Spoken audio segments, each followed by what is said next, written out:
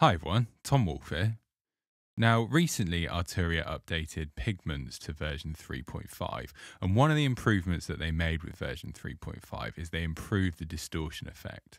Now, before version 3.5, the distortion plugin in Pigments was actually very kind of basic and simple, but the improvements that they've made to this actually make it a really powerful tool. So I thought I would create this video about how to create character in your sounds using the distortion plugin in Pigments. Now, character is something that is very important for a synth sound. You know, it's what kind of distinguishes one sound from another. And when you're creating a track, you can have a great sound that is just not kind of fitting. And a lot of that is because of the character of the sound, whether you need to kind of tweak it for the track that you're making, or whether it just, sounds a little bit bland and you need to kind of add a little bit more character to it. And this is something that you can do quite easily using the distortion plugin. So let's come over to the effects. So I've got a basic synth sound here. So I've just created it using this cadmium wavetable here, and then also running a square wave in the sub oscillator there. And then we're just taking the edge off with a bit of filtering in the multi-mode filter there. So we'll come over to the effects. In previous versions, you had separate distortion, overdrive, and wave folding units. Now they've combined all of these into one and added a whole lot more functionality as well. So if we come to this drop-down menu here, you can see we've got overdrive, and we've got a whole bunch of others here as well. So we've got the overdrive, the distortion, the wave folder, and a whole load of different distortion types here. And these are what we can use to kind of shape the character of our sound. So if I play this again, now this is the soft clip. So let's just drive that.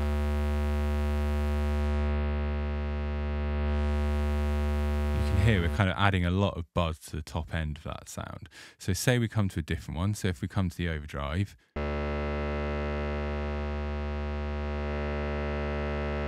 you can hear we're getting some more kind of crispy top end, but it's also thinning out the lower end as well. And you can see we've got a tone knob here, which also could either darken the sound or make it quite a bit brighter. We've got loads of different types, so let's go through some of these as well. So, the exponential. We've done soft clip, so distortion.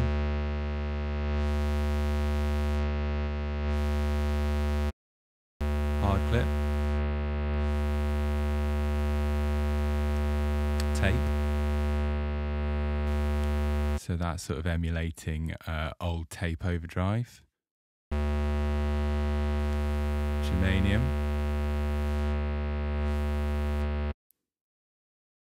Asymmetrical. That's got some kind of interesting harmonics around there. And again, we've got some kind of interesting stuff happening there with the wiggle. Wave folder is kind of by far the grittiest, really.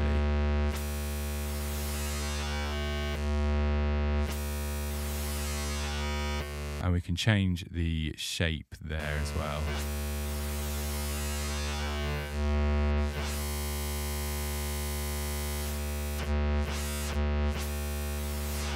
So that's got a really kind of gnarly sound to it.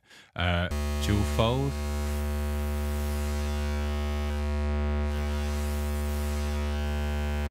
That's quite a nice one. Stairs. So that's got a kind of bit crushy feel to it.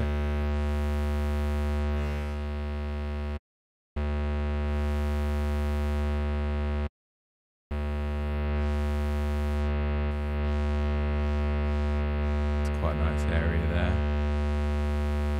So of course you can modulate this as well, the drive. So if you wanted to kind of modulate that kind of tasty sound there, you could do that with an envelope or an LFO or one of the function or random engines in here.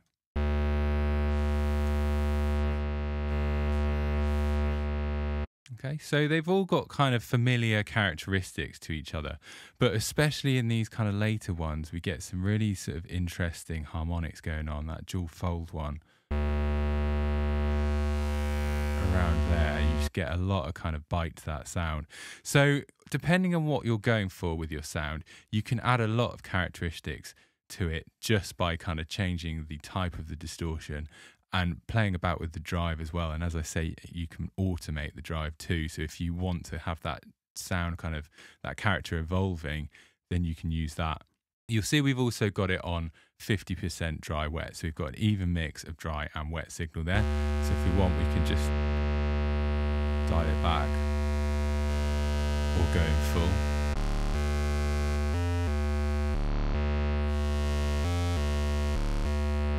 And you can hear it's giving it a much more kind of interesting characteristic already, just using a little bit of drive on this distortion unit.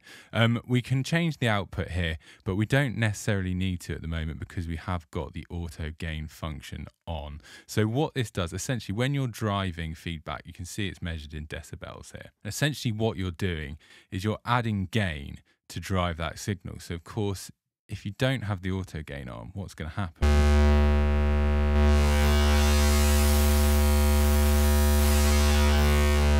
Is your sound is going to get a lot louder. So that may be something that you want, in which case you can turn the auto gain off and adjust your output on your own. But if you have the auto button on, it will adjust your output so that while you're going through that, the volume stays the same. So a new thing they've also added to the distortion unit is this new filtering section, okay? So we can switch this on here, and we've got a choice of low pass, high pass, and band pass.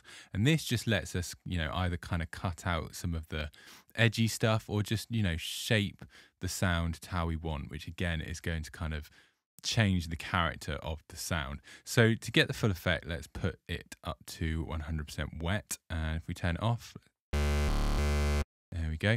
So let's actually start with the low pass.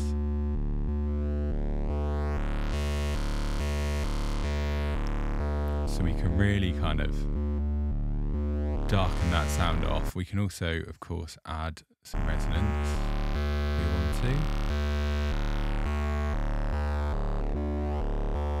So we can really use that to shape the sound. And there's also a dark button here. So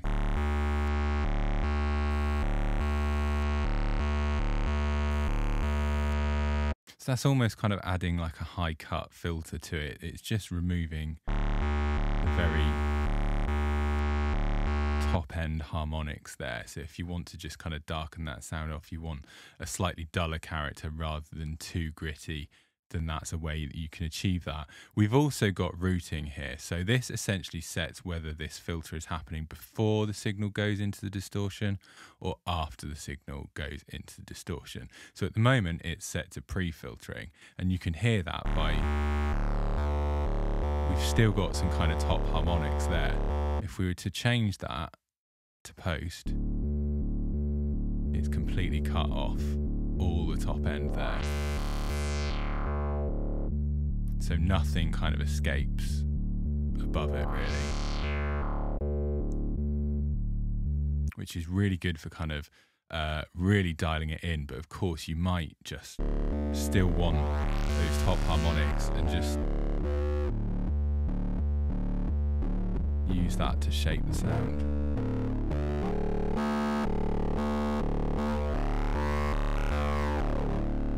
So then, of course, we've also got the high pass.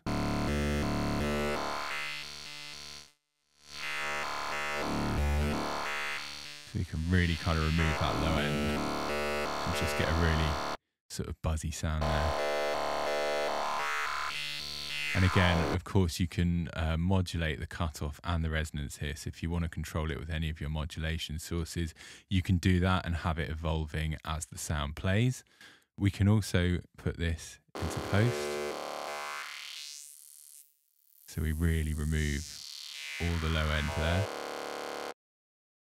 Or we have it in pre, where it still lets some through, but gives us a really kind of characterful tonality to it. And of course, you can also use the dark button for this. So again, it's kind of like adding a high cut filter. It just removes a little bit of that sort of top treble that's going on there. And then we've also got a bandpass filter. So we can set the resonance kind of nice and high for this. And we can get some really nice harmonic content using this.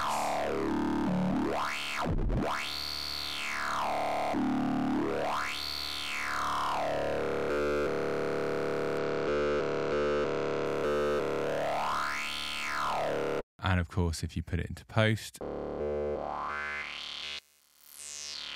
it's a lot less gnarly, a lot kind of cleaner. But of course, if that's what you're looking for, then that is the way to achieve it. But I quite like it with this really disgustingly kind of gritty sound there. And then of course you can then dial back the wet amount. So that's a raw sound. And you can just use it to kind of shape.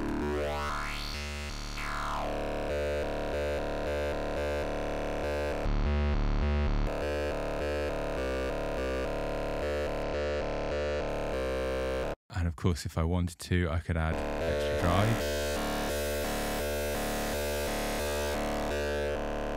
Or change the characteristics.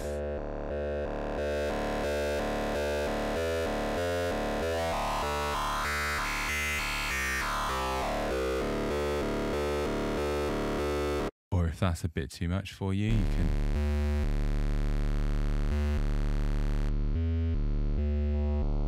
dial it back a bit.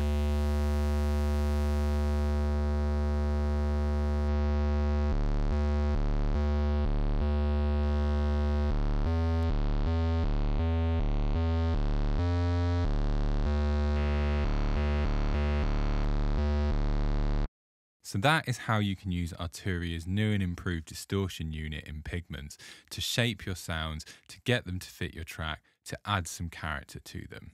As you're watching this video, I'm going to assume that you're an Arturia Pigments user. Now, as a Pigments user, you can get new free presets every single month by signing up to my Synth Vault. To find out more information, just head to synthvault.net. Until next time, take care.